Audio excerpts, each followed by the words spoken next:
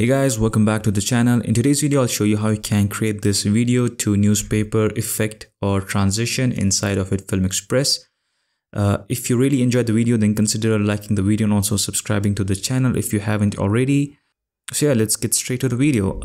Here I have the image, as you can see. Let me just open that up for you. I have this image of a newspaper. You can just Google it up and you can get tons of results. Just download any newspaper image so that you can follow along. I'm going to close out of this, and then I have this video footage over here. You can use any footage that you want. Let's create a new comp and let's call this main or anything that you want. Let's give it a duration of 10 seconds, 1920, 1080, 30 FPS should be good enough. Click on OK. Let's bring in our image inside this timeline. And as you can see, the image is too small for this. I'm going to go to transform and scale this up.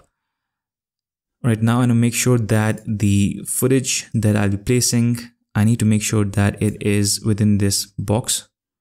I'm going to replace this image with the video footage. So I need to make sure that this box is entirely visible in our scene. So that's why I just adjusted the position. And yeah, that should be enough. Let's bring in our video, put it at the top. Let me just reduce the opacity of this footage so that we can see what's going on behind it. So I'm just going to try and put this video in the center of this box that we have of this image over here. And I can also scale it down if I want, something like that. So yeah, try to, put this in the center, put the main subject in the center. You can just set the opacity back to 100%. Let's select our rectangle mask tool. Make sure your video layer is selected. And you can also turn it off. We don't want that to be visible. We just need to make sure that this rectangle box is visible.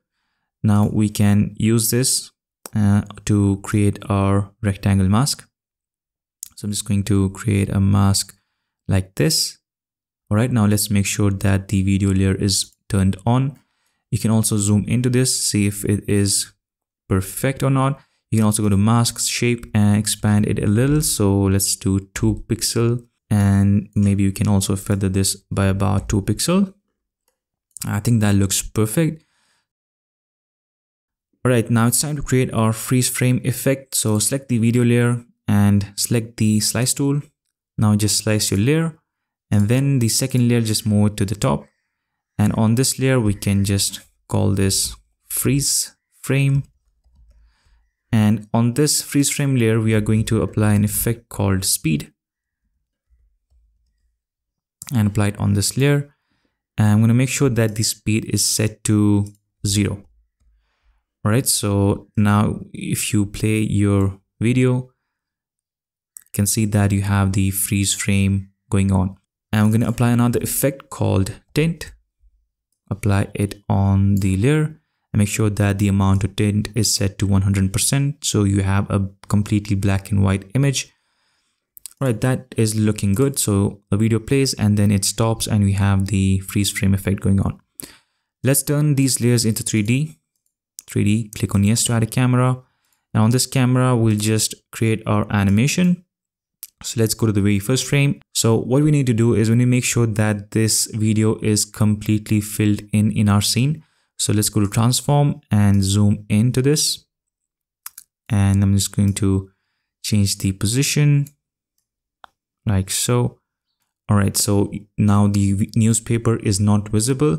So our video will start like this. And when the freeze frame happens, I want to reveal the newspaper, the background behind it. So what you can do is we can create a keyframe on position, and let's create a keyframe on rotation X as well. It's not necessary, but we'll just give it a little bit of twist. So let's move forward to maybe 2 seconds forward in time. So let's go to 7 seconds and let's just zoom out like that and change the position and bring it back in the center. We're just going to try and get rid of this black bars that you're seeing on the left and right. We don't want that empty space. So just zoom in like so. And you can leave it as it is. You have a simple zoom out animation if you want that, but I'm going to just twist it a little bit on the x-axis, so something like that, and I'll just change the position So yeah, that looks good. I can select these two keyframes, convert the keyframes to manual Bezier. And you can also right click on these keyframes while they are still selected, go to spatial interpolation and set this to linear. So you'll have a linear motion between these two keyframes. So yeah, that should be it. You have a 3D animation going on that is revealing the newspaper background as well. So that is it for this video. If this video is helpful, then kindly leave a like and also subscribe to the channel. Thank you so much for watching, and I will see you guys in the next one.